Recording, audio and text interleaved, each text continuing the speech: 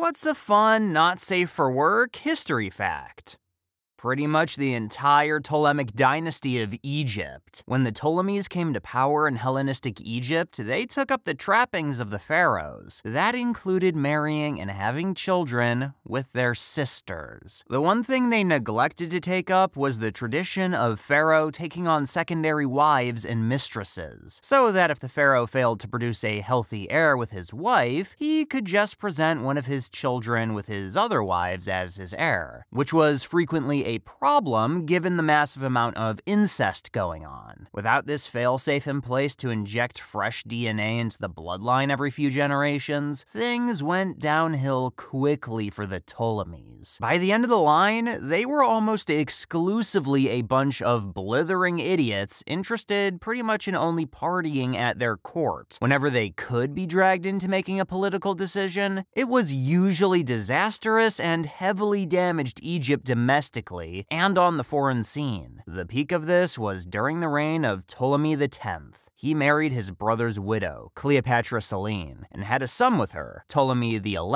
Then he divorced her, married her daughter, his niece, Berenice III, and had Cleopatra V with her. Cleopatra V would go on to marry and have children with Ptolemy X's nephew, Ptolemy XII, and Ptolemy XI would end up marrying Berenice III. And yet, somehow, this literal clusterfuck of a family managed to produce Cleopatra VII, the Cleopatra, who managed to go toe-to-toe with Julius Caesar politically.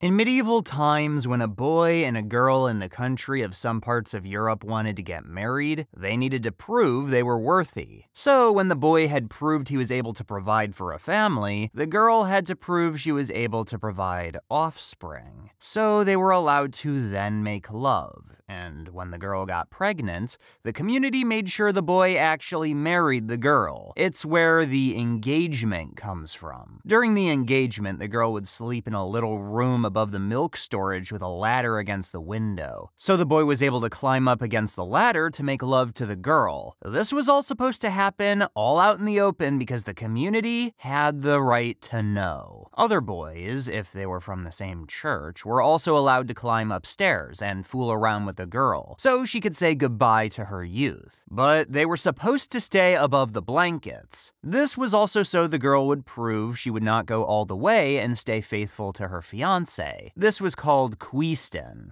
We still have a children's song about this. It talks about this and warns what would happen if a girl would get pregnant from another boy. The child would be brought to the nuns. Grigory Rasputin was a mystic during Tsar Nicholas II's reign. He was known for curing a woman's sin of lechery by taking them to a bathhouse, stripping naked, beating the woman with a belt, having sex with her, and leaving without once entering a bath. He was eventually found to be a dangerous individual, so a plot was made to assassinate him. He was invited around someone's house to help cure the man's wife, and fed little cakes and wine laced with cyanide. After that failed to kill him, the man, can't remember his name, got his pistol and shot him point blank, went upstairs to get his co-conspirators to help remove the body. They found Rasputin had crawled out of the house and up the driveway. All the men shot him several times, then dumped Rasputin's body in the St. Petersburg River. His body was found days later with water in the lungs and his arms upwards, as if trying to escape the frozen river. He also has his penis preserved and on display in a Siberian museum. Edit. Apparently that wasn't his actual cock, and I'm not Googling Rasputin's penis. A chilling man to look up. This is a really condensed summary of the man. He was something.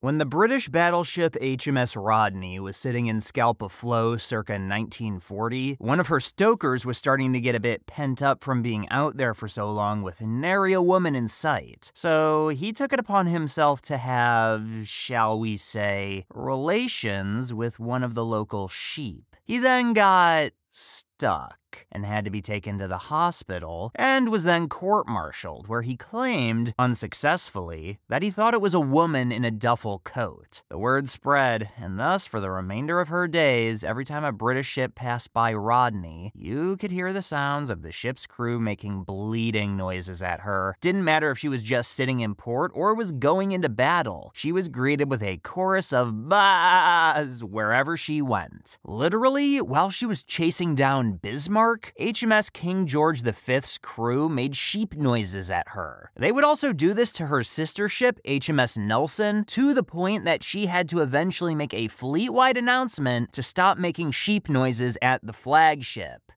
A lot of people have no idea just how much of a sex fest Western Europe was when Allied soldiers came in World War II. Pretty much every unmarried young woman was expected to sleep with the soldiers, and the soldiers pretty much had unlimited access to courtless women throwing themselves at them. Unfortunately, a lot of this was coercion or even rape. Parents told their daughters this would happen to them, and they wouldn't be able to do much to stop it. So they might as well just let it happen. It was basically the norm that when an army comes by, especially to liberate you, the soldiers get free play with the unmarried young women, whether they want it or not. That isn't to say that every woman who didn't want it was brutally raped. Most of these men weren't monsters, but there was a certain expectation that you had to give something to the men who freed you. The movie Fury depicts this very, very well. Operation Midnight Climax was an operation carried out by the CIA as a sub-project of Project MK Ultra, the mind control research program that began in the 1950s. Operation Midnight Climax started in 1954 and consisted of a web of CIA-run safe houses in San Francisco. It was established in order to study the effects of LSD on non-consenting individuals. Prostitutes on the CIA payroll were instructed to lure clients back to the safe houses, where they were surreptitiously plied with a wide range of substances, including LSD, and monitored behind one-way glass. The prostitutes were instructed in the use of post-coital questioning to investigate whether the victims could be convinced to involuntarily reveal secrets. The victims were sometimes fed subliminal messages in attempts to induce them to involuntary actions, including criminal activity such as robbery, assault, and assassination. Many of the CIA operatives involved in the experiments voluntarily indulged in the drugs and prostitutes for recreational purposes as well. In the 10th century, Burchard of Worms compiled a major work of canon law and penitential rules for a wide variety of sins. Within this work is a large selection devoted to various sins of witchcraft, especially related to women and superstition. Highlights include the crime of rolling around in oats and honey, baking the resultant mess into a cake to make your husband feeble and impotent, the crime of mixing period blood and/or female ejaculate into food or drink to increase your husband's ardor, and perhaps the wildest one, the crime of taking a live fish, shoving it up one's vagina, suffocating it, and then grilling it and feeding it to your husband to make him more passionate and fertile. Were any of these actual practices or just the fever dreams of monks? We can't say. But the punishment for such crimes generally involved multi-year fasts, which I guess is appropriate given the food element. Whale vomit is called ambergris. In ancient times, it was burned as incense and worth more than its weight in gold. A British king decided it tasted good enough to eat regularly. There aren't that many Egyptian mummies left around because the Romans ate them all. The Romans also didn't have toothpaste, but they wanted white teeth and discovered that urine had a cleaning effect. Old joke. You boast of having the whitest teeth, but that only means you drank the most piss. Not safe for work, but there is a sea mollusk that produces a type of silk which can be harvested. There is an old woman in Greece who knows certain recipes to make it glitter like gold in sunlight. This sea silk is reputed to be the cloth of gold, and is a common material for high priest garments in the ancient world and Old Testament. Ambergris was a common but expensive incense for people's gods.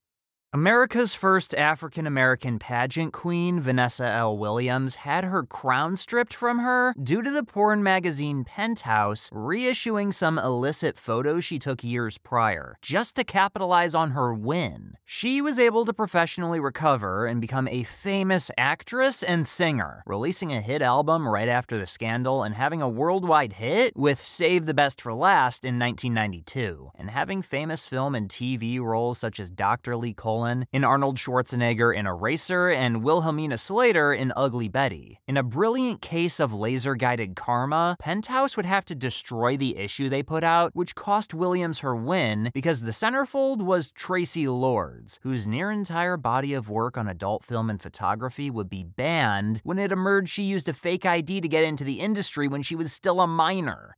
Ilona Staller, aka porn actress Cicciolina, was elected to Italian parliament in 1987. She offered to fuck Saddam Hussein to promote peace in the region. She also offered sex with Osama bin Laden to allow inspectors to check for weapons of mass destruction. She recorded songs with X-rated lyrics set to the tune of children's songs. She collaborated with artist Jeff Koons on a series of explicit sculptures and portraits of them having sex in various positions. They eventually married and had a child, but Koons left when Staller refused to stop making porno films. Several bands have written tribute songs to her, most notably Pop Eats World. She's also seen naked on the cover of an album by Ennio Morricone. She draws a pension from the Italian government, is still involved in politics, and campaigns for same-sex marriage and the reopening of brothels in Italy.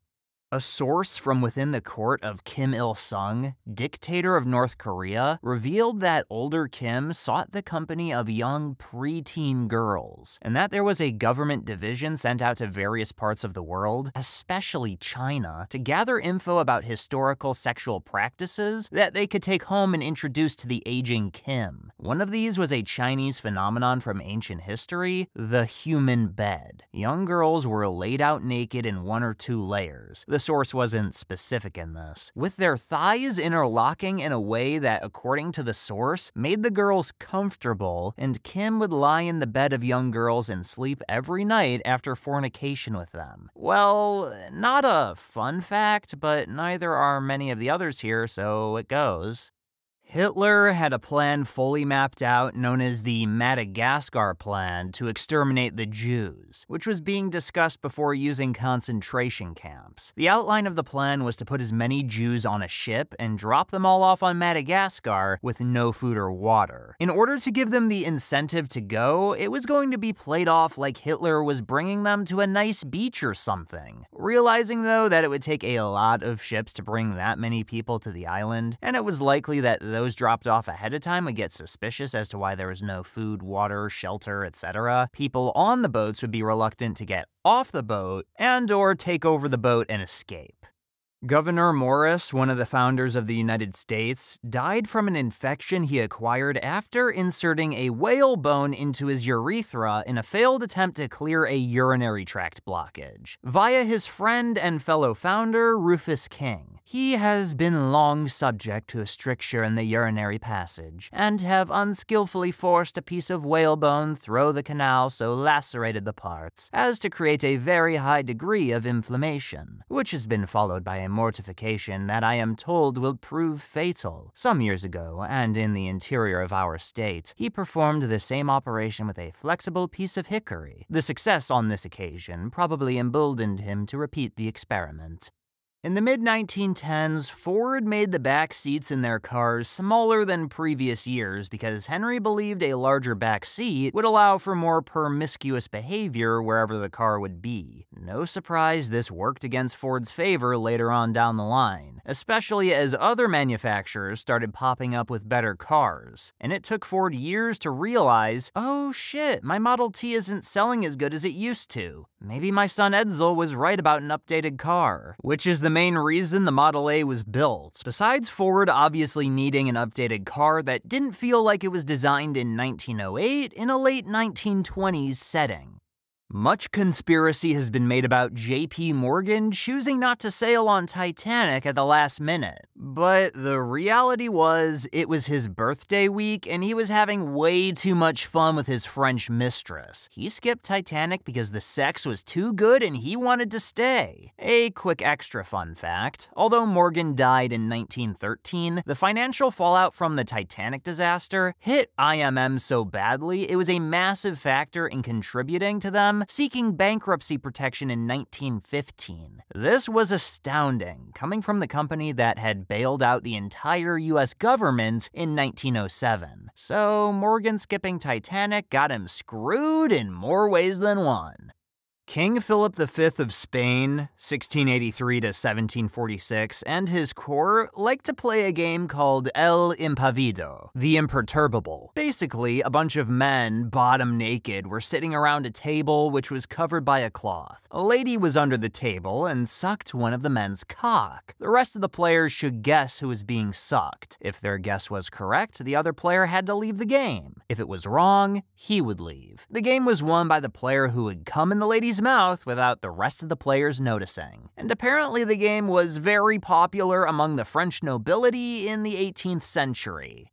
It is better not to tell this to the Americans. General George Patton was a Nazi and believed that the United States was fighting on the wrong side. He hated Jews, Russians, all Asian peoples. He believed that the problem of Nazism is nothing more than the problem of the opposition of Republicans and Democrats. The real threat to the world from his point of view was the Yellow and Red Menace. He believed that it was necessary before it was too late to conclude a separate peace with Germany and fight with it against the USSR. When the war ended, he continued to make similar statements. Apparently, that's why he was killed.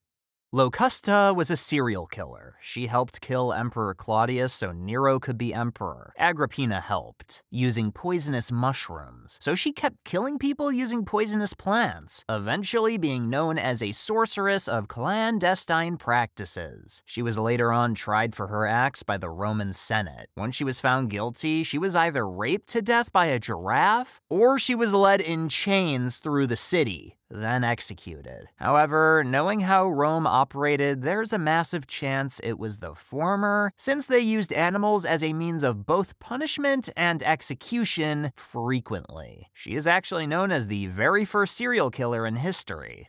The last mainline descendant of the Medici family, Gian Gaston de' Medici, spent most of the last years of his reign laying in bed being entertained by a group of handsome young men rounded up from the streets of Florence who performed various sexual acts in his bedroom for his entertainment. He spent so much time in his gay harem that people rumored he had died, since he never appeared in public. Eventually, he did show up in public to dismiss rumors of his death. He showed up so drunk he could barely speak, threw up twice, and then had to be physically carried back to his bedchamber.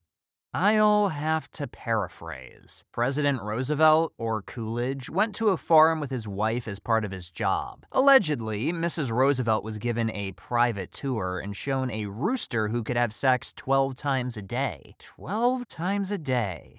Maybe you could tell President Roosevelt about that, she joked. When President Roosevelt was given the same tour, he was told the same thing about the rooster and what his wife had said. 12 times a day with the same hen, he asked. No, not with the same hen, he was told. Well, maybe you could tell Mrs. Roosevelt that, he quipped. I read that in the Palace of Versailles, it was only the royals that had commodes. All the subjects had to just piss and shit anywhere they could find, i.e., the corners of the fucking room. The place became so notoriously smelly and dirty that finally cleaners were commissioned to clean once a week. I read this on the history subreddit, so can't confirm myself, but it boggles the mind that even if we didn't know about harmful bacteria in feces back then, surely we would have known it was inherently dirty because the sheer stench triggers an innate repulsion in us. Vice President Nelson Rockefeller died of a heart attack at age 70 in his 25-year-old mistress's bed around 2 years after leaving office. Tyrion Lannister himself had plans about that ambitious, but Rockefeller actually did it. And for real. not just inside my television. He was somewhat pro-choice, good on environmental issues, and embraced minority hiring in state jobs, while New York governor, so that he left with 50% more black and Hispanic state employees than when he got there. They're not making Republicans like Rockefeller anymore, or Democrats for that matter. Samuel Pepys, Chief Secretary of the Admiralty under James II, who was responsible for much of the early modernization of the Royal Navy Admiralty, was a notorious adulterer. He kept a diary which detailed not just his work in the Admiralty and life in 17th century London, but also all his escapades. Also, apparently the Congress of Vienna, end of the Napoleonic Wars, had a lot of debauchery going on that the cloistered historians don't like to talk about. I don't remember those details as well, though. A female orgasm wasn't seen as a sexual act, and doctors would give a pelvic massage and stimulate the clit with a vibrator, leading to an orgasm as a treatment for hysteria in the late 1800s. Oh, I don't want to spread misinformation. I've now found claims from both sides on this being both myth and true. So this history fact is either what's stated above, or someone spread some misinformation that got out, was turned into a movie, books, and was even being taught in college courses. The Americans dropped large condoms labeled small on Russian territory during the Cold War to lower their morale. Yeah, Americans had a dick comparing competition. For the longest time, I thought they actually did drop their condoms over Russia. This was an idea, but it was never executed. Also, could have been an inside joke similar to the rumors that the British had the same idea during World War II. Glad to have learned that. Also, thanks to all who upvoted. Oh, and yes, morale. Chevalier d'En was a French diplomat and spy in England and Russia. Once he retired, he revealed to the public that he had been a woman the entire time. She was henceforth made to wear gender-appropriate clothing for the rest of her life. She went on to write some books and support the American Revolution. But here's the kicker. When she died, they found out she was actually a man the whole time. He was double cross-dressing. During World War II, British condom manufacturers were contracted to provide the contraceptives to the military, particularly for use to cover rifle barrels during amphibious landings. The manufacturers were also asked about making condoms large enough to cover mortar tubes for the same purpose. Churchill approved looking into it, reportedly suggesting, and I paraphrase, "We should call them British size so that if the Germans capture any of them, they will know who the real master race is." 17th century opera singer and swordmaster Julie Daubeny snuck into a coven to have sex with a nun. Then she hatched a plan involving stealing a dead nun's body and burning the fucking monastery down in order to fake her lover's death. It worked. At one time, allegedly, her femininity was contested by some guy at a party. Julie stripped topless, took her sword, dueled the guy, won, and got back to partying. Julius Caesar had sex with many women, including the mothers, sisters, and wives of anyone who insulted him. And while he was on trial for his involvement in the Catiline conspiracy, he got a letter. Cato saw this and wanted to know what it was, but Caesar refused. Cato insisted, and so Caesar read. It was a letter from Cato's sister about all the things she wanted him to do to her.